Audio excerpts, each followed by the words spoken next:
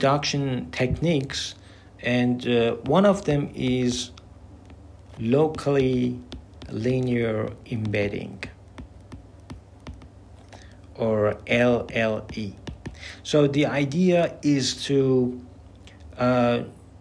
the nonlinear manifold looks like a linear patch locally. So you want to unfold, for example, the Swiss roll, and without changing the geometry. Without changing the inner product, which is assigned to the tangent space. So you don't want to change the geometry. And so the first step is just selecting neighbors.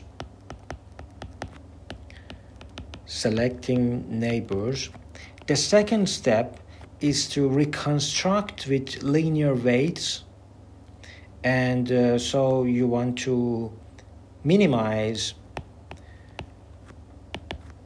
such an objective, xi minus j from 1 to k, wij xj squared. And in the third step, you want to map it to embedded coordinates, in the transformed space. So you have another optimization problem, and you want to minimize this as well. Yi minus t from 1 to j from 1 to t, wij yj squared. So in the second step that we want to reconstruct with linear weights, we can find wi in this optimization, and then we fix this w and then solve for y. So y is unknown, you want to find it, but w is fixed because in the previous step it is the optimal value for wij is known in the second step. So for example, you can write, so this is to identify the k-nearest neighbor of the graph. So xi, just locally you can write it as xi1 plus xi2 plus omega I xik, and so w is unknown. And so let's just do this minimization problem. We want to minimize sum of absolute values of j is equal to j from 1 to k, wij x nu ij squared. And this is the index of the j's neighbor of xi. And this optimization problem has a very trivial and solution, and it is 0, so it's not interesting. So in order to make it more interesting, we have a constraint.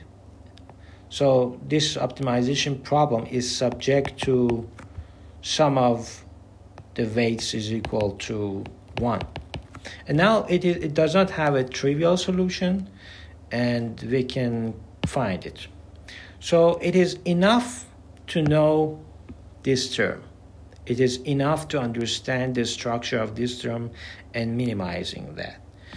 So you can write it as, so this term, let's just writing it again. This term is the i's term. And we need to define some variables in order to deal with that. X nu I2, X nu IK. This is D by K matrix. Also, you need to define this vector Wik. This is K by 1 vector, and also you need to define this vector all 1 is K by 1 vector. So now you can write, so the objective is this xi minus nu I omega I squared. And to simplify more, we can consider by constructing a matrix of the form xi. This is D by K, and this is equal to xi E transpose. So your claim is that xi vector is now xi vector E transpose Wi. So we can now rewrite the objective function like this, because I said xi D by K is equal to xi E transpose, and now we can write Wi minus Wi squared is equal to xi E transpose minus omega I. We just factor, and then this is squared, so we can write as an inner product of two vectors. The first vector is omega I transpose xi E transpose minus nu I, and the second one is xi E transpose minus nu I omega I. And since this one is known, and it is called G, it's a K by K matrix, and we call it the Gram matrix. It's a Gram matrix. And now the first objective function that we wanted to minimize is very simplified, and it's just minimization of omega I transpose G omega I is subject to E transpose omega I is equal to. So we have just written the objective and the constraint with some new variables. And like any other optimization problem, you create the Lagrangian, and it is equal to objective function, which is this. And you have a Lagrangian multiplier lambda, and your constraint is E transpose Wi minus 1. So just take derivative and set it is equal to 0. So 2g omega I minus lambda E is equal to 0. And then this means that 2g omega I is equal to lambda E. And if lambda is known, you can simply write it as 1 over 2. Now you can do the inverse of G and lambda E. But what if you don't have, what if G is not invertible? What if this G is not invertible? So we use a trick. If G is not invertible, we just add a very small number. This is a scalar, and now do the inverse of this matrix can handle the problem. And now we fix W and go to step 3. Step 3 is, as I said, is minimization of this J from 1 to n, Wij Yj squared. But now W is known because it is solved in the previous step. So by defining Y, again we need some variables to simplify the problem, and I is also 1, and it is n by n matrix. So I colon I is that it's 0, but the i's column is 1. And similarly, W is an n by n matrix, and W colon I is that it's 0 except some weights, Wi till Wk, and then the rest of them is just 0. So these are weights. These are weights of k nearest neighbor of xi. And now the problem is simplified, and we are ready to write it like this: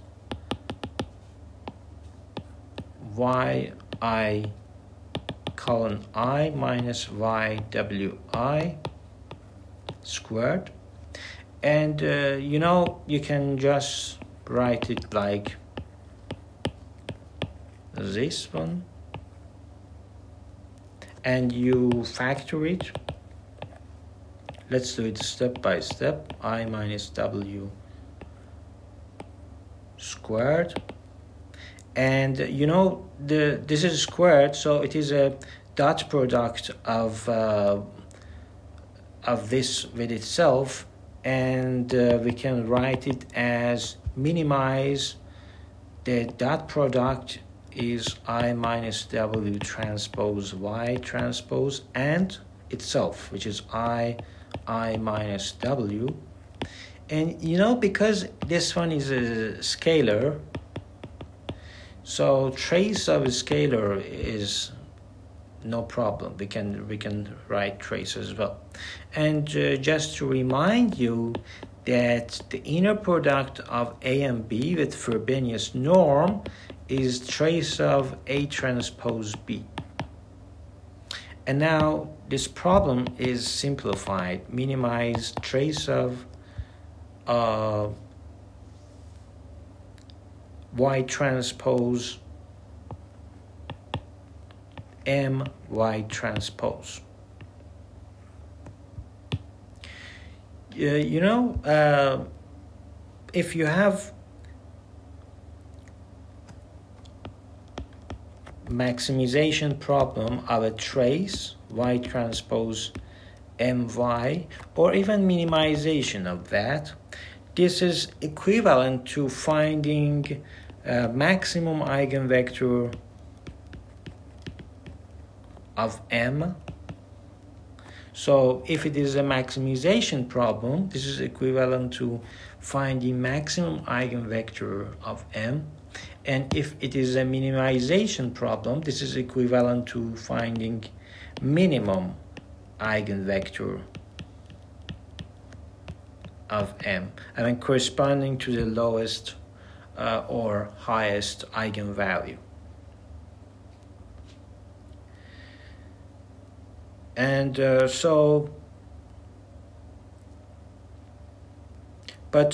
you have constraints. Y transpose is equal to I, and sum of yi is equal to. So we pick this constraint as well. So this optimization problem is very, has a obvious solution, and M always has eigenvalue equal to 0. Eigenvector corresponding to this eigenvalue is just 1, 1, 1. So ignore the eigenvector corresponding to 0 eigenvalue. And then, so we pick the P plus 1 first bottom eigenvectors.